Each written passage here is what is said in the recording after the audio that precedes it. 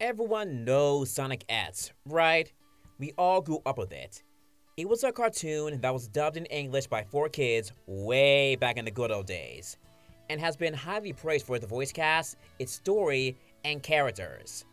It's still beloved by many, with many memorable moments and episodes, such as Sonic assisting Helen, a girl who is in a wheelchair wanting to see an island, the Shadow Saga, as well as the original character Cosmo and her relationship with Tails. However, there have been many, and I mean many, things that were wrong with it, and bad, that many and I also do agree with. Okay, I'm getting the big one out of the way, and that's the character Chris Thorndike. You are dumb, unworthy, untalented. See, Chris is the main human character who Sonic and a majority of Sonic's friends live with. Unfortunately, he has been the subject of criticism by fans as his character takes the spotlight away from some of the Sonic cast and even Sonic himself, making it seem like this show is Chris-ets, not Sonic-ets. He seems to be shoehorned into everything. He basically filled the role that Tails normally has with Sonic. I don't even remember if the show had any Tails and Sonic brotherly moments. And I get that he's the main character, but this is a series about Sonic, not the human cast. We'll touch more on the humans later. So during the story arcs that are ripped from the games, Chris took roles from the Sonic cast that they were originally supposed to do, such as Chris taking the role of Amy's moment with Shadow, even though Amy is right there, as well as him looking very similar to Maria for some reason, thus making him more involved in the plot, more so than the cast themselves. There were many other moments, but the big one that had everyone with pitchforks was when Sonic and the others had to go home, and he was very against Sonic going home because he said he would be all alone without Sonic, and even goes as far as keeping him from leaving. Oh, this got fire from everyone. See, this probably wouldn't have been a big of a deal. It still would have, regardless, but okay. He states that he would have been all alone because of his parents never being around as much as he wanted due to their careers.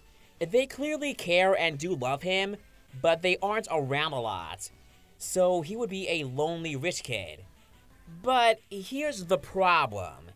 Chris wasn't really a lonely kid. He had friends who were close to him. He has been seen to hang out with them even without Sonic around, and has a cool grandpa who was basically a good father figure to him. He wasn't really alone. Yes, I do get that at the end of the day, your parents are the ones that a child needs, regardless of friendships and stuff. Family always comes first. But he made it seem like without Sonic, he'd be all alone. No one else. If I was his friend and heard him say that, I'd be a little stung. Season 3 did him a little tiny justice, but honestly, they didn't need to put him in there.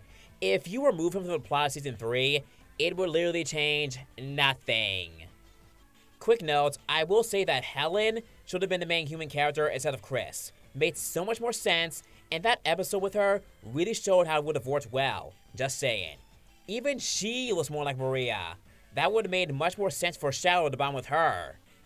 And so since we're speaking of the humans, we had to talk about how many did not like how Sonic and the others were stuck on Earth for the first 2 seasons.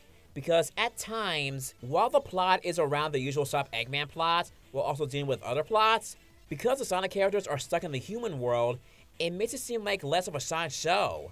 When you think of a Sonic TV series, you think of them having adventures all in their universe, plots in their world.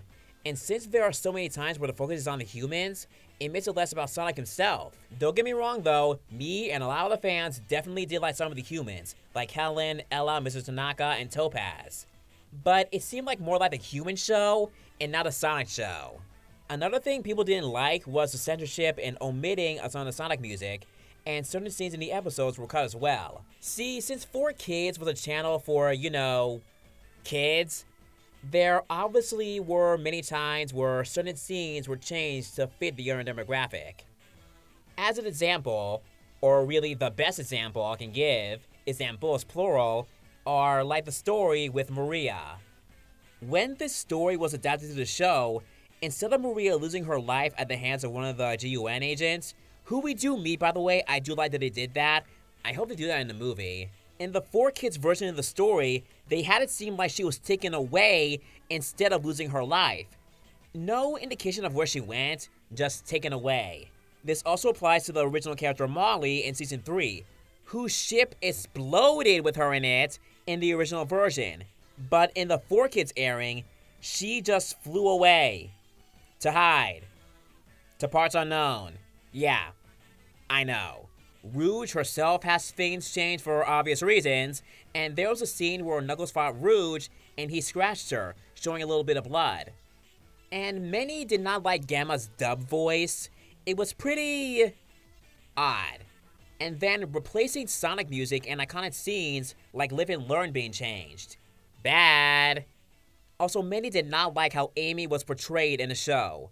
Specifically, her crush on Sonic was cranked up to 11, and her temper was also cranked up. It reminded me and many of the character Sakura's temper tantrums, just used for comedy purposes. While some say this persona was their favorite Amy, some fans found her annoying, and honestly, so did I. And that persona was brought into many future games, but thank goodness they changed it up now. I like her way more than I did back then. Real quick before my last note, fans didn't like how Knuckles was portrayed. More so him getting fooled by Eggman, like 4 or 5 times in the show. Like, I get that he's the gullible one, but come on guys, once or twice was enough. Lastly, I want to talk about Dark Supersonic.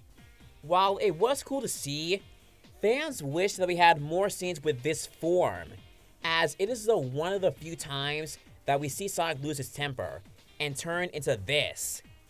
As of this video, we have not seen this form in other media yet, which sucks because it looks super cool. Of course, this form can only be brought out if Sonic gets very angry, so I think we can only see this form again if Sonic sees someone like Tails, Knuckles, or Amy getting hurt bad in front of him, but the chances of that happening are very slim. Those are the most of the complaints I saw many had with the show. I made this post about it on YouTube and Twitter, and oh my goodness, it blew up!